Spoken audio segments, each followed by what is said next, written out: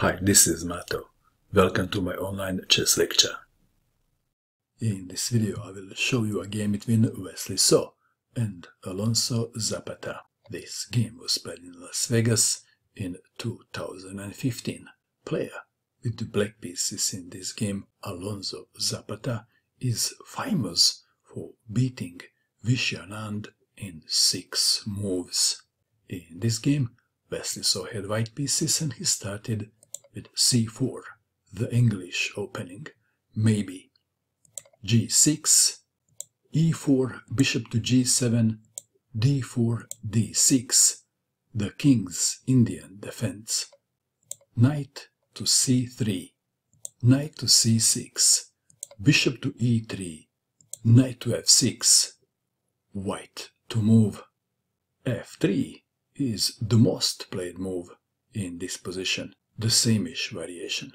Wesley played d5, the Averbakh variation. Knight to e5, f4, knight from e to d7, white to move.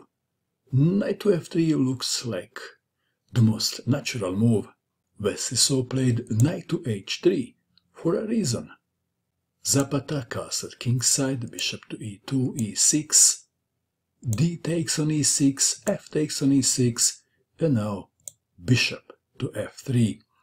That is why Wesley played knight to h3. Queen to e7. Wesley castled kingside too. a5, intending knight to c5, preventing b4. Queen to d2. Knight to c5. White to move. White loves to trade his dark square bishop for the black dark square bishop. But sometimes you have to take what the position offers. Bishop takes on c5 was played. D takes on c5. White now has 2 pawn islands and black has 3. That means that white has a better pawn structure, but black has a bishop pair. e5, attacking the knight and gaining the space on the board. Knight to d7, b3, bishop to h6, rook from a to e1. Should I mention that white has a better development? Nah, I will not mention that, it's obvious. Rook to f5, queen to e2, black to move. Zapata seriously considered winning the pawn, but then he rejected that variation and played knight to b8. The knight is on the way to d4, but it all takes time. Let's take it back. Why didn't Zapata take on f4? What do you think is the reason? What can white do in this position?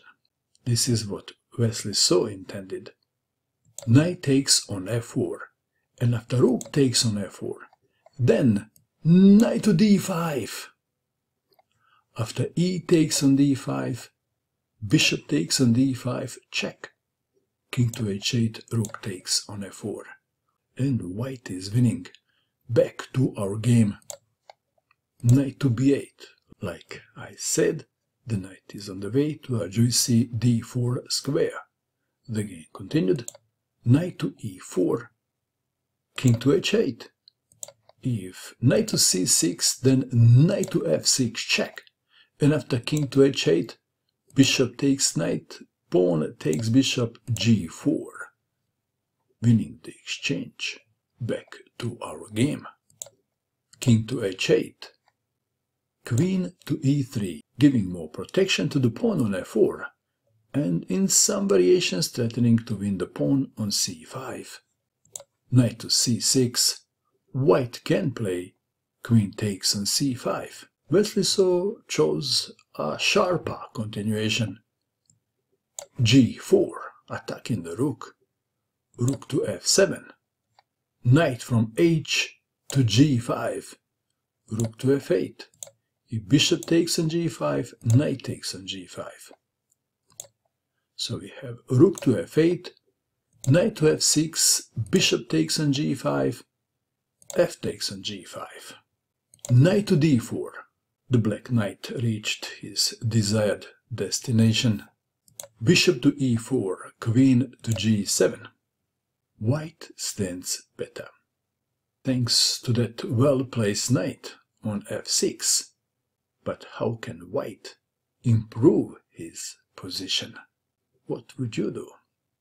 Are you ready to see the move? First, I'd like to say that most people would not play this move with the white pieces. The knight is so nicely placed on f6. But instead of playing something like h4 and trying to win slowly, Wesley so played knight takes on h7. What a move, what a move. Black to move. Rook takes rook. If king takes knight, then rook to f6, and if something like bishop to d7, queen to h3 check, forcing the king to go to g8 and then rook takes on g6, winning the queen. Back to our game. Zapata played rook takes rook check. Rook takes rook, and in this position Zapata resigned. If queen takes knight, one line goes like this: rook to f8 check, king to g7, queen to f2, knight to f5, bishop takes on f5, e takes on f5, queen takes on c5, and white wins. And let's go back. How about king takes on h7, then rook to f6, and if something like bishop to d7, then check, king to g8, rook takes on g6, and white wins. I like how Wesley so builds the attack and in the end uses tactics to win.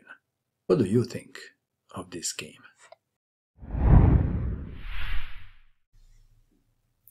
And that is all. I hope that you enjoyed watching this video. I wish you good luck with your chess, and bye for now.